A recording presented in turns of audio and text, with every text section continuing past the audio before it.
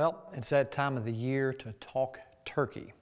Now let me tell you what, if you've never tried turkey hunting, I don't know what you're waiting for. It's time to get out there. Kentucky, every county has turkeys.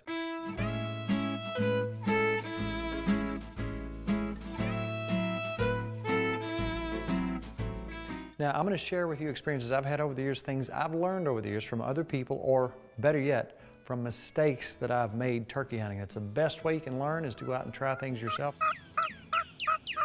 If you go out the first year and you don't get a turkey, don't be discouraged, because every year you have behind you, you have built experiences.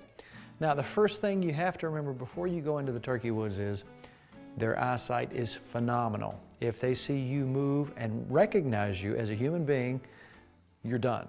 That's why camouflage comes in mighty handy. You have to be camouflaged from head to toe. Any kind of camouflage will do. Make sure it has some spring color in it, because as you know, in the springtime, things turn green. You have to be invisible as possible. Face mask, gloves, completely head to toe camouflaged as best you can. Now, for your toys, which you might have many in turkey hunting, and for your comfort, you're going to need a vest. And most importantly, a padded seat, because many times you'll find yourself in a situation where you have to hunker down, get quiet, and be still for long periods of time. The most important thing you can possibly do is find a gun that suits you. If you're smaller and it's got a lot of kick, you may want to go down to a 20 gauge. If you can handle a big brute of a 3.5-inch shell in a 12 gauge, go to a 12 gauge. Know the legalities, know what type of shells you can use, what kind of shot you can use. I like a number 5 shot. It just shoots well in my gun. Now let me give you a suggestion. You want to try different types of shots. Say you and your buddies all shoot 12 gauges. You want to try different stuff. Go to the store. All of you buy a different box of shells. Find what works good in your gun. Now, my gun, I shoot an older Benelli. I found a choke tube that just suits this gun and just suits me. It's called a jellyhead. Usually, a turkey choke is a full choke. That really gets your pattern in there and gets it good and tight and lets you concentrate on that head and neck area. When patterning a shotgun, I would recommend you start at 25 to 30 yards. That's your average distance of where you're going to shoot. You can visualize how that pattern is going to go out and hit that bird. Okay, you think about, if you aim at that head, you think about how your pattern is going to go. Generally, if you aim at that head, a lot of time your pattern, and you may be excited, you may be breathing heavy, that pattern may go right over top of his head. Now, I have found with my particular outfit, the way that I like to shoot is I like to shoot right in the lower neck, where the red area meets the feather area of a turkey. That generally works really well for me and gets my pattern exactly where I want to get it. And if you look at this pattern back here, there's probably 60 or 70 pellets in that vital area. That's more than enough to put your turkey on the ground and have you a good turkey dinner. And I'm telling you what, get out there previous to the season. If you know you're going to hunt somewhere, go scout, know your area, find out where these birds are roosting, know as much as you can about their habits without being invasive and scaring them off. Know as much as you can about their particular habits, and you're going to be a heck of a lot better off. For beginning turkey hunters, I suggest you pick a spot. Once you hear that bird, don't get up. Give him time to get to you.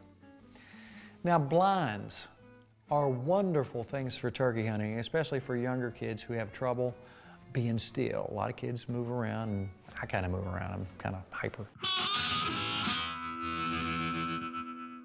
Now, again, try to understand the habits of turkeys, try to understand the noises they make, understand what you have to do to get them within range. Now, the natural thing for a turkey to do, the gobbler will fly down, you see him strut.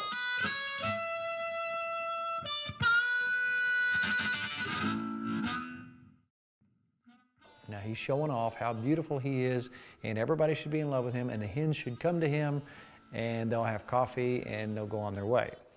Now, the deal with this turkey is he's used to that hen coming into him. So why on earth would that gobbler leave 8 or 10 hens to come to your sound? Well, he's already got a lot of little friends over there. So you're probably not going to do much good.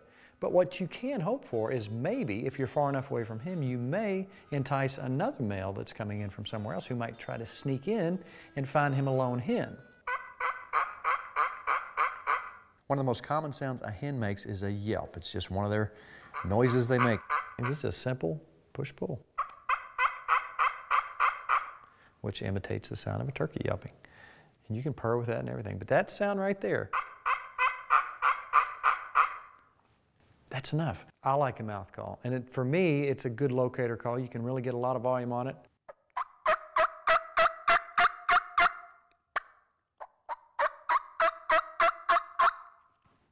Many different mouth calls make many different tones, and you don't need much more than that to kill a turkey sometimes. My favorite call in the world that I have probably killed more turkeys with is a slate or a glass.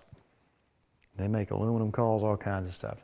Just kind of do it in a circular motion as you go around. Just kind of apply even pressure, and just play with it a while. It'll take a while.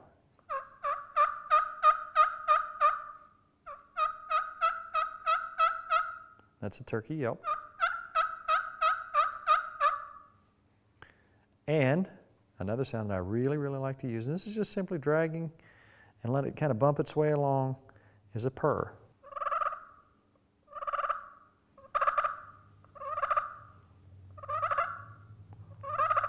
Too many times you see a television show where somebody's using a call and they're just hammering it, and the bird's hammering back, and they're hammering back, and they're hammering back, and a lot of times it doesn't happen like that. A lot of times if you do that, you're going to discourage that bird, and he's done, and he's gone.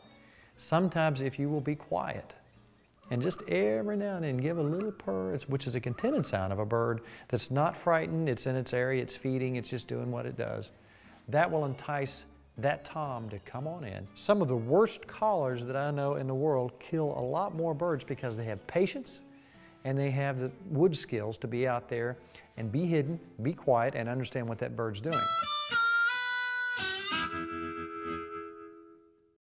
For those folks who are brand new to the woods and wonder what a turkey decoy is, it is basically a model. You can have jake decoys, you can have hen decoys, you can have tom decoys.